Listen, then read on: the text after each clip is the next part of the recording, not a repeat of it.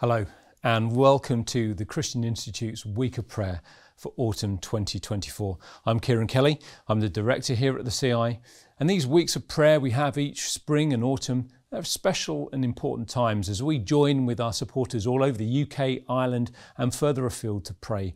And we're thankful that so many of you write to let us know that you've been praying for us and for the work. Scripture exhorts us to pray continually with all kinds of prayers and requests with thanksgiving, and that's what we'll be doing this week, starting with those in authority.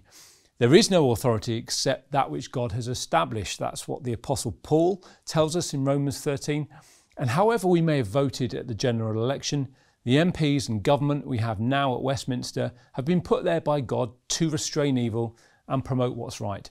So have the politicians in Holyrood, Stormont and Cardiff. It is our duty to pray for them. So let's pray. Lord God, we praise you and thank you that you are the sovereign God and that in your wisdom you have given us governing authorities to be your servants for our benefit and for the benefit of the country. And we do pray that, flawed and sinful as they are, that you would use them to encourage good and discourage evil. Father God, we pray for those in government and parliament, the civil service, judiciary, those in the public sector or involved in the media, business leaders, that you would grant them wisdom and integrity. We pray that they would speak the truth and uphold the truth and act in accordance with the truth.